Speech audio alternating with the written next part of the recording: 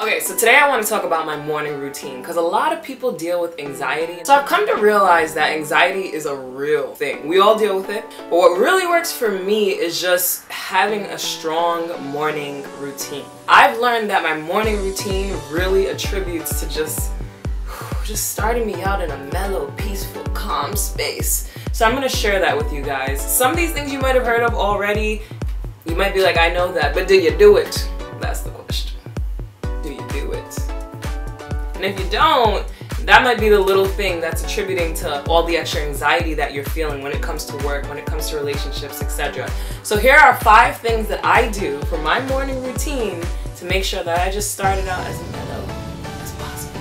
So the first thing, wake up early. So I used to be one of those people who just woke up like literally, I think an hour before I need to get ready and just go take a shower, and literally everything was down to the minute. But I found that who wants to start their day off rushing? That's initial anxiety that you're opening up your day with. Like, that can't be good. To start your day off anxious can't be good.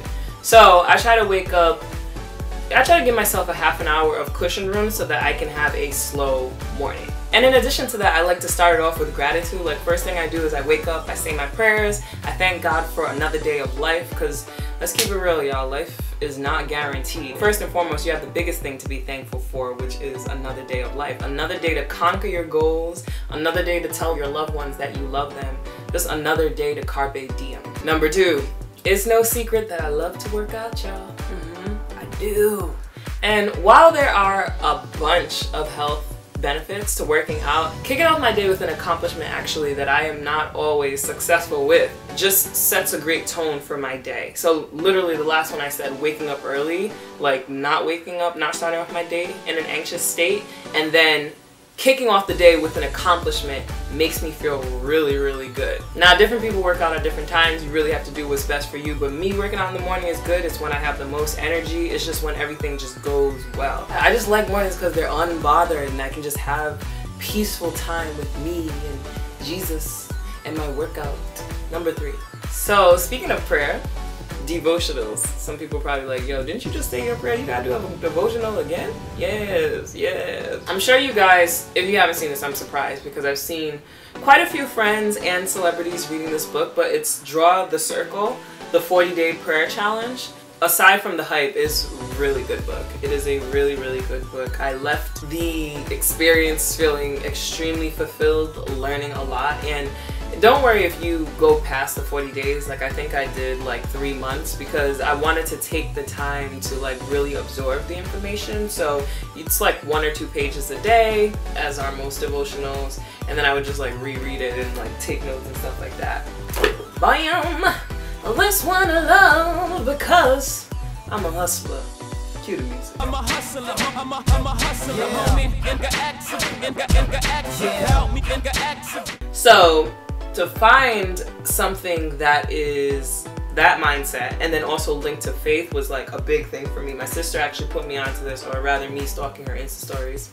What up, Kavia? But yeah, then once a friend heard me talking about it, she got it for me for Christmas, and so at that point I was like, okay, Jesus, you want me to read this, so I will read it. It's Dream Chasing God's Way. This is all in my Chazeen's Favorite Things stores because guess what? It's my favorite thing! What? So it's gonna be there. As I'm getting ready, like music gives a lot of people life. So I like to, once again, the theme of having a slow morning. I love music.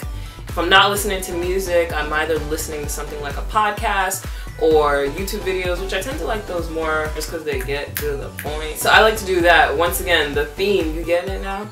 Feeding yourself with positivity. Number 5. Alright, so this last one is not done in the morning.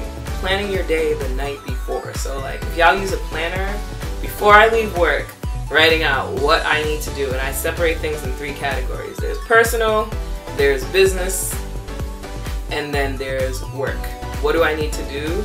All that stuff, so that like I'm just not thinking about it in the morning, and now my mornings, could be completely free and stress-free. Do you get where we're going with this, people? Do you get where we're going? You get where we're going. You do, right? You do.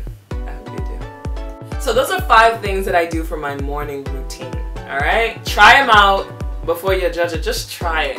Because I spend so much time like saying, that's too much. That person's doing a lot. But what's that saying? You do what others don't, so you can have what others won't. And if you look up your favorite successful person, whoever that is that inspires you, alright, an icon, they're more than likely doing some of these things, if not all of them.